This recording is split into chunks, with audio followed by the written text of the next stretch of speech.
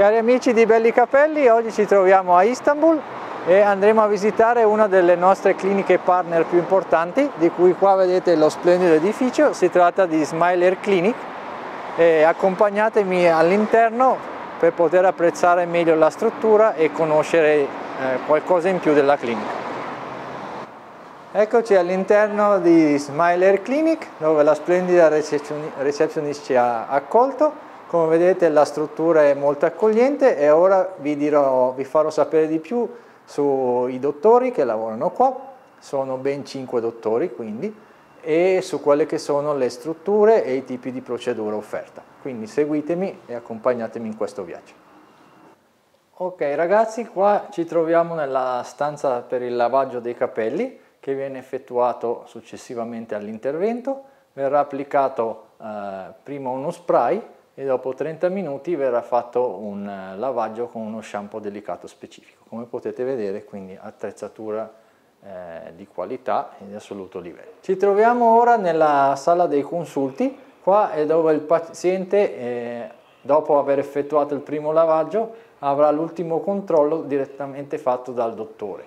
Quindi è molto importante l'aspetto post-operatorio. Il paziente verrà in questa comoda stanza, il dottore controllerà le unità follicolari, che sia tutto in ordine, l'airline, l'area donante, dopo il primo lavaggio, e il paziente dopo il controllo potrà ritornare nel suo paese di origine. Quindi ogni step è seguito alla perfezione, soprattutto quello post-operatorio, che sappiamo tutti essere fra i più importanti. Eccoci qua nello studio fotografico. Come vedete sono di fronte a questo pannello con il logo Smile, e qua dove saranno scattate le foto pre-operatorie.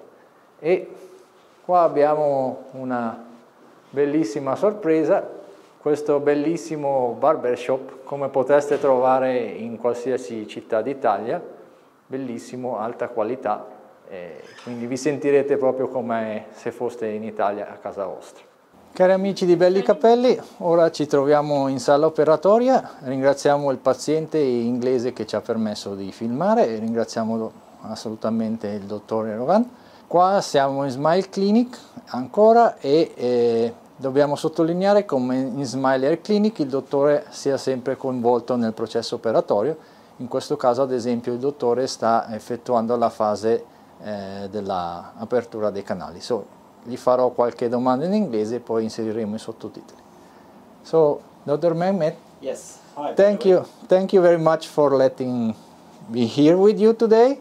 I would like to know what's the plan for this gentleman from the UK. Okay, so with Sam, today in the morning we talk about his priorities. So Yes. he has a recession in the frontal area, especially the both temporal parts. He was searching for a new hairline and also the crown area. But Okay. his main priority is the crown area. So in the morning I was not expecting some high graft number. Yeah. We were expecting like 4,000 grafts, but we said if it's possible to take more graft, we try to do. And it's resulted with 4,700 grafts. Good news for you, Sam. Yes, sometimes we see the opposite things, of course, but if it is higher number, we are also glad for the patient as well.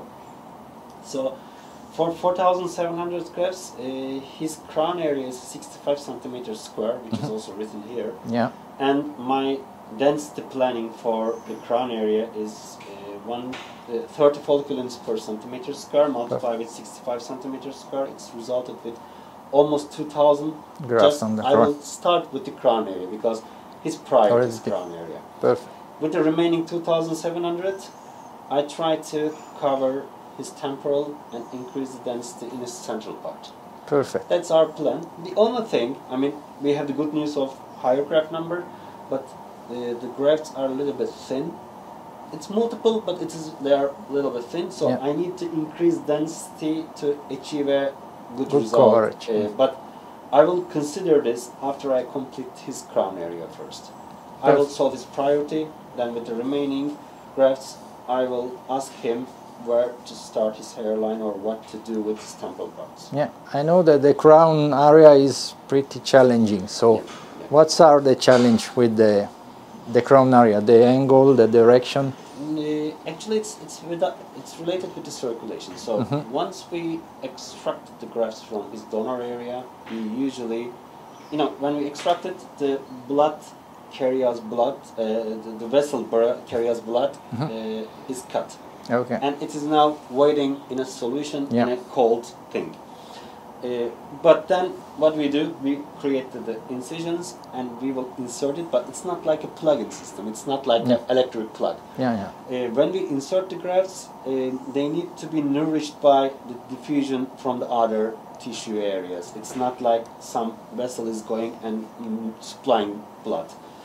Here it's good with the old tissue layer, but in the crown we don't see too much because of the circulation, lack of circulation. We don't want unnecessary high grafts to the crown area because it's not resulted in the same way. That's why in the front, for Sam, I plant 50 to 55 follicle units per centimeter square, and in the crown it is 30. Because we know that when we implant 30, it's grown 25 to 27 grafts, but in the front with 55 it grows 50. So if we implant more grafts, it means it's waste. Yeah. So he knows the condition. We talk him. I explained in the morning to him. That's important. He knows about it. He knows that he's not gonna have a 100% crown, but it will be much better because for the crown you need repeated sessions actually. Okay. Thank you very much, doctor. I'll let you work. Ok ragazzi, ringraziamo il dottore per la chiara spiegazione. Good luck Sam with your surgery. Thank you again.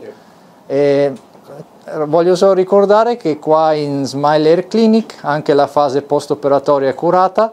C'è una sezione speciale, un dipartimento speciale in cui un dottore si incaricherà di quello che è tutta la cura post-operatoria, quindi il paziente viene seguito in tutte le fasi del post-operatorio.